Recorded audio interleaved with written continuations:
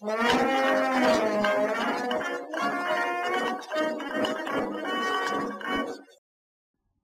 everyone, Adam Shaw here from Bravura Media Company. Today we're going to be talking about the Siege of Detroit. Right in front of you we've got a vintage military field guide of the siege during the War of 1812. It obviously, as you can see, displays various military strategic locations. It displays Fort Detroit, various towns, rivers, mills, lots of different information on this vintage map. We're going to zoom in and kind of explore it. But before we do, let's kind of give a historical background to the Siege of Detroit. The Siege of Detroit, also known as the Surrender of Detroit or the Battle of Fort Detroit, was an early engagement in the Anglo-American War of 1812. A British force under Major General Isaac Brock with Native American allies under the Shawnee leader Tecumseh used bluff and deception to intimidate the American Brigadier General William Hull into surrendering the fort and town of Detroit, Michigan. What's interesting about this surrender is that the American armies that were contained in the Detroit area actually surrendered and had a larger force than the British force, and that the use of this deception really kind of tilted the surrender. And I thought that was interesting. I just wanted to put that in there. In the early months before the conflict in 1812, tensions really increased greatly with Britain. President James Madison and Secretary of War William Eustis were urged by many people, including William Hull, to form an army which would secure the former Northwest Territory against Native Americans incited against the United States by British agents and fur trading companies. In particular, it was urgently necessary to reinforce the outpost of Detroit, which had a population of 800 but a peacetime garrison of only 120 soldiers. President James Madison and William Eustis agreed that they must pursue strategic military actions and localities, for which Madison offered command of the army to William Hull, an aging veteran of the American Revolutionary War. Hull, though, was reluctant to take the appointment, but no officer with his prestige or experience was immediately available. After repeated pleas from Madison, Hull finally accepted and was commissioned as a brigadier general. Hull's army consisted initially of 3 regiments of Ohio militia under Colonels Lewis Cass, Duncan MacArthur, and James Finley. When Hull took command of them on May 25th, he found that they were badly equipped and ill-disciplined, and no arrangements had been made to supply them with a military march.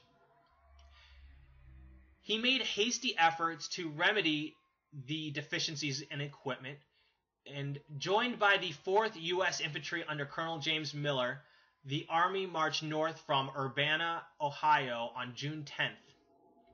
On June 26th, Hull received a letter from the War Department head William Eustis, warning that war was imminent and urging him to make haste to Detroit with all possible expedition.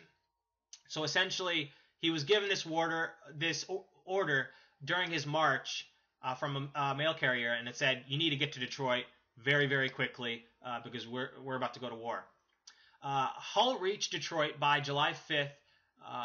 Here he was reinforced by detachments of the Michigan militia, including 140 of the Michigan Legionary Corps, which Hull had established in 1805.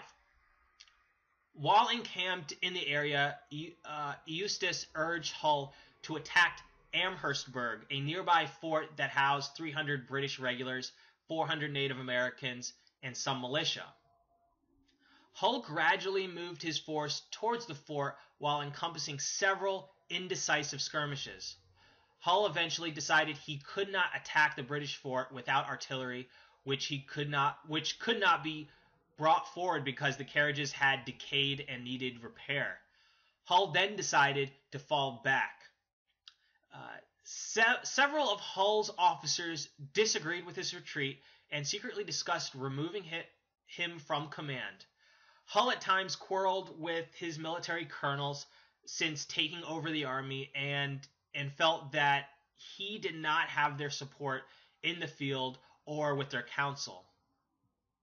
Meanwhile, Major General Isaac Brock, the British commander in Upper Canada, was in York, the provincial capital, and he was mobilizing the province's militia. Although he had only a single regiment of regulars and some small detachments of veteran, artillery to support militia, he was already aware that he was in no immediate threat from the disorganized and badly supplied American forces on the Niagara River. Or he didn't feel like there was a threat also coming from the lethargic American Commander-in-Chief, Major General Henry Dearborn at Albany, New York. Only Hull's army was occupying or threatening Canadian territory, because Detroit was the closest kind of American fortification that was closest to York. Based on this threat, Brock decided to dispatch 50 of his small force regulars and 250 volunteers from the militia and reinforce the Amherstburg fort, the fort that, as we discussed previously, American General Hull was to capture. Eventually, Isaac Brock made his way to Amherstburg, arriving by about August 13th. At Amherstburg, Brock immediately learned from Hull's captured dispatches that the morale of Hull and his army was low, and that they feared that the number of Indians which might be facing them, and that their supplies were short. Learning about this information, the British forces arranged for fake correspondence letters to be captured by American forces. The letters essentially stated and asked that no more Indians be allowed to proceed from Fort Mackinac, and that there were already no less than 5,000 at Amherstburg, and supplies were running short. So essentially, in these letters, they claimed that they had a larger force than what they actually had. General Isaac Brock then sent out a demand for surrender to General Hull that read, and this is really great: "The force at my disposal authorizes me to require you immediate surrender of Fort Detroit. It is far from my intention to join in a war of extermination, but you must be aware that the numerous body of Indians who have attached themselves to my troops will be beyond control the moment the contest commences." So essentially he says, if we go to war, we've got a lot of Native Americans that are working with our troops, but I don't have control of these Native American troops, and they can wreak havoc on you. So he used Hull's greatest fears, he used Hull's fears that there were numerous Indians and that they were wild warriors. He used that fear against Hull to strategically make an amazing surrender. Also, to deceive, this is interesting as well, he used other tactics as well to deceive the Americans. He used essentially the suggestion of Major Thomas Evans. Brock gave his militia the cast-off uniforms of the 41st Regiment to make Hull believe most of the British forces were regulars. So he essentially equipped a lot of these militia forces with regular, essentially uniforms of much higher class warrior. The troops were told also to light individual fires instead of one fire per unit, thereby creating the illusion of a much larger army. So at nighttime, they'd be out looking the fort, and they'd see all these fires, and they'd think, "Oh my goodness, that's a large force." They also often marched to the positions in plain sight of the Americans, then quickly ducked behind entrenchments and marched back out of sight to repeat the maneuver. So they would, create their force moving towards the fort, and then they'd hide behind cover, and then kind of repeat the whole process and just make their army look a lot larger. Hull, in his mind, believed he was on the verge of battling thousands of British soldiers, and also he heard the battle cries of Native Americans. Eventually, he had no other choice, hoisted a white flag of surrender. He then asked General Brock to have 3 days to agree on terms of surrender. Brock replied he would allow him 3 hours. So, I mean, man, this General Brock, he's not an American general, but man, I love his strategy of taking over this fort. And I mean, just no holds bar. You don't get 3 days during the surrender. You get 3 hours. I mean, what a tough SOB. I love it. I love it. There were, and also there, a little bit of background into General Hull. There were reports that General Hull had been drinking heavily prior to the surrender. He reported to have said the Indians were numerous beyond example and more greedy of violence than the Vikings or the Huns. So, pretty cool background to the history of the Siege of Detroit. Let's look into this map. This is a field guide of the Siege of Detroit. We can see many different strategic locations kind of displayed. Remember when we talked about William Hull landing his American forces and getting there by July 5th? Well, here's the landing of Americans July 5th. They came right there. We can see the landing right here. Here's Fort Detroit. We could see the city of Detroit right there. Right across the river, you had the British batteries, and you've got, I guess, the fortified encampment right here. So, my guess is when they, based on this map, they were encamped right across the river.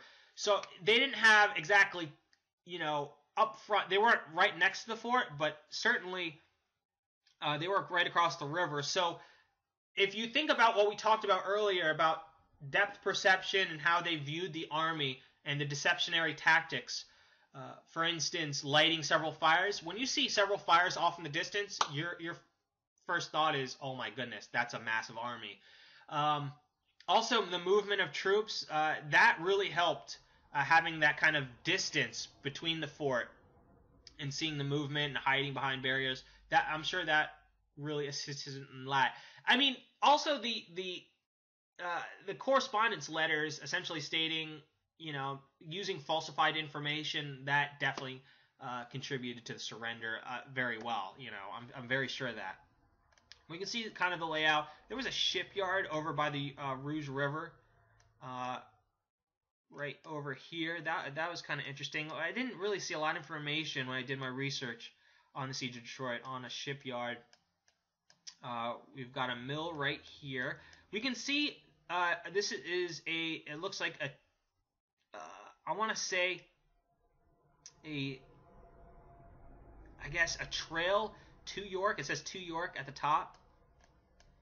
This is a pathway to York. We see different, I guess these are little towns, McKees, Smiths, or it's either a building or it's signifying a small village. There is no key on this. It's probably a building. Now that I think about it, it looks like a building. So we've got shipyard right there. Yeah, it's a building. And the mill right here is kind of a square. Okay, and we've got different islands, Hog Island, Peach Island. So I just wanted to kind of show you guys this map. We kind of get an idea of the layout of the Siege of Detroit, and we even get to see the location where the Americans arrived on July 5th. I also have I can't really zoom in, it gets really pixelated, but this is a vintage painting kind of illustrating the surrender of Detroit, and between Hull and Brock. So I just wanted to kind of share that with you guys. I hope you've learned something from this video. The strategic battle of the Siege of Detroit. Man, it's a great lesson in intimidation and in military strategic intimidation and false information, counterintelligence. A wonderful story that probably doesn't get a lot of attention. Amazing strategy. So I just wanted to share that with you. Please subscribe to our YouTube channel. We do videos like these all the time where we talk about military history. We look at vintage maps. We talk about general history. We just did a video series on St. Patrick's Day and Irish ancestral immigration in the United States. I mean, we cover everything in history. If you like history, you like maps, definitely subscribe to us. Leave a comment below if you have any questions about this video or about the Siege of Detroit. Please leave a comment. Like this video, share this video, and I will see you guys soon. Okay, take care. All right, bye.